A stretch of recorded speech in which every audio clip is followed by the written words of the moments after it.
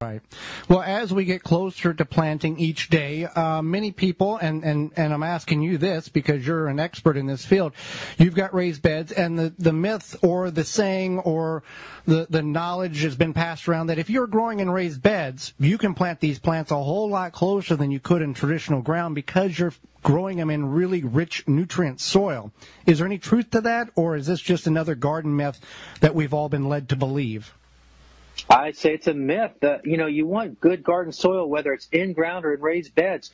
The raised bed environment is definitely an advantage for being able to create the ideal soil mix for sure. You get better drainage and all these other better properties that you have more control over. But the plants still demand air and light, air circulation and light opportunity. And so, soil has nothing to do with that.